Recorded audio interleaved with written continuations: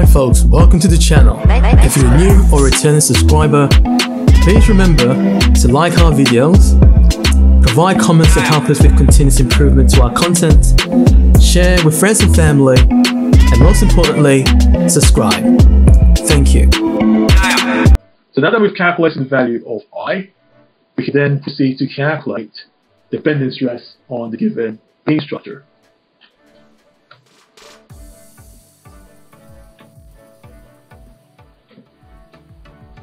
So what do we know thus far? So we've calculated the value of I for the beam.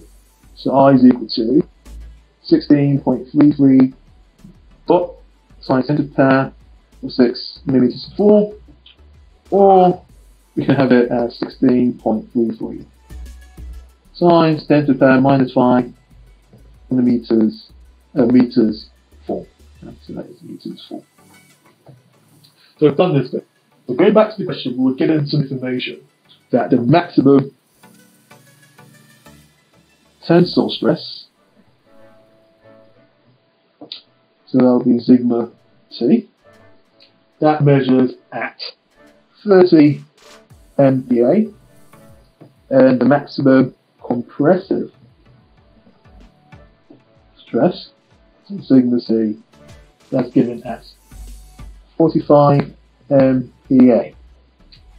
So we're being challenged to calculate what is the allowable bending moment, maximum allowable bending moment, which will satisfy the maximum stress requirements. So what we have to do is we have to calculate the bending moment with respect to the tensile stress, calculate the bending moment with respect to the compressive stress, compare the two. And once we've done the comparison, the smallest value in comparison of the two will indicate which one, from a design perspective, is the maximum bending moment that satisfies these two values given. Right? So, how do we calculate for the bending moment? So going back to the flexural formula, M over I is equal to sigma over Y. So we make M the subject of this relationship, then M will be equal to the product of sigma and I divided by Y. Okay? Which is similar to sigma times Z, and Z is a property known as the section modulus. Okay? So that's basically the ratio of I to I. So we'll talk about this down the line, and this is something more relevant to anyone doing civil engineering. They tend to use sectional modulus a lot. Alright, so what do we know? So what is Y?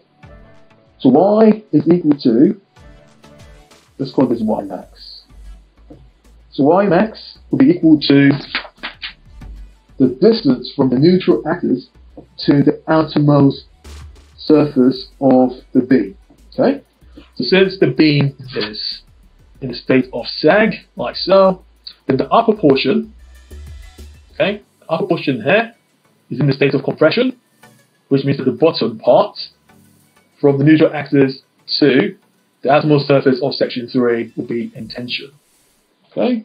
So this part here measures our 30 MPa, and this part here will measure a maximum in terms of compressive stress at 45 MPa. Okay, so what is the distance from the neutral axis to the surface? That will be what? The difference of 180 to 75. Okay, so this means that our Y max in terms of compression will be equal to 180 minus 75, and that will give us what? 105 millimeters. Okay, so let's do compression first. The Y max for compression is 105 millimeters, and Y max, so let's make it clear here. So this is for sigma C in terms of sigma C. That equals what? The distance from there to there, which would be the same as Y prime, which would be 75. So this would be 75 millimeters. we've got all the information that we need to calculate the bending moment.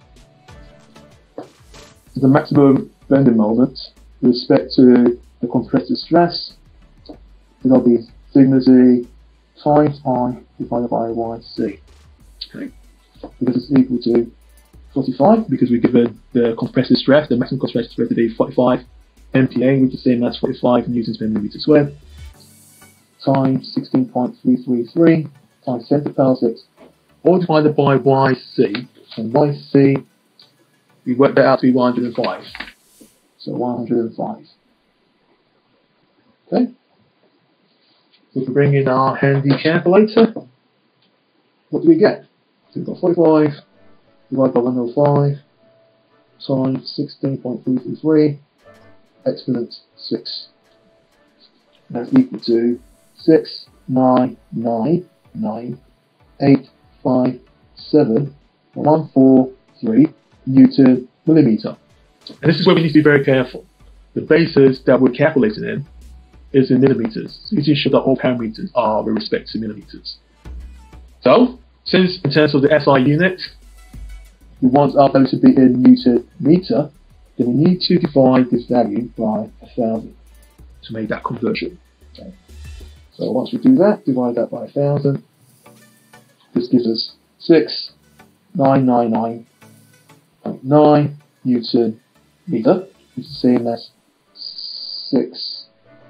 6.999, or even approximately 7 kilonewton meter, approximately.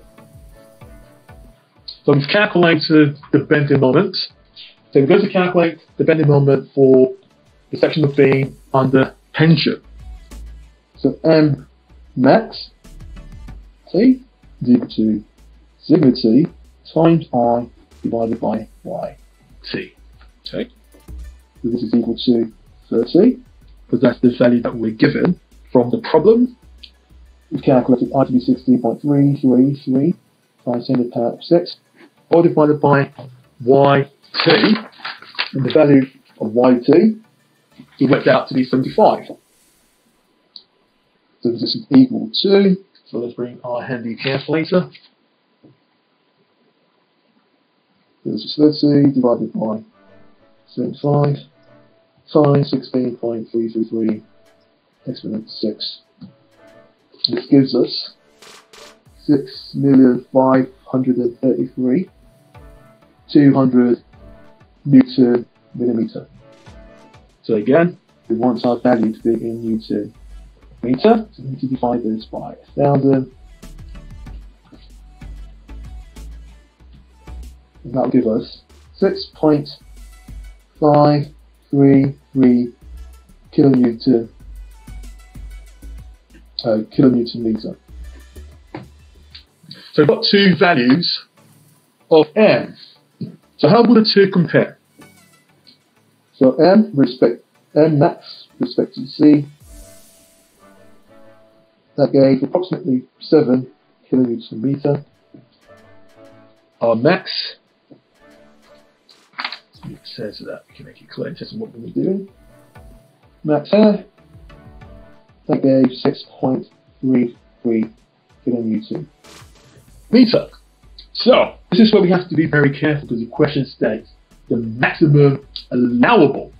The emphasis on allowable. So what is the maximum bending moment allowed on the beam to ensure that the stresses are equal or less than 30, or equal and less or less than 45? If we were to put 7 kilonewtons, and this you can do it yourself to check. So if you want to do the check, then you can do the stress is equal to max C, okay, times YC divided by I. Okay? See, if what we get is equal, let's do this in terms of T, but this is the maximum. If we put in the bending moment 7 kilonewtons per meter into this equation, are we going to get a result where the stress is, in terms of tension, is either equal or less than 30 kilonewton, 30 MPa, or 30 meganewtons per meter squared? That would not be the case. So let's look at this bit here. This value is significantly less than that. which means that if the bending moment were to be 7 kilonewton meter, then this is going to give us a value way greater than 30 MPa, or 30 meganewton per meter. Okay, so let's give it a go and verify. So if it's greater, then that tells us which value should we take, which will satisfy the condition given. So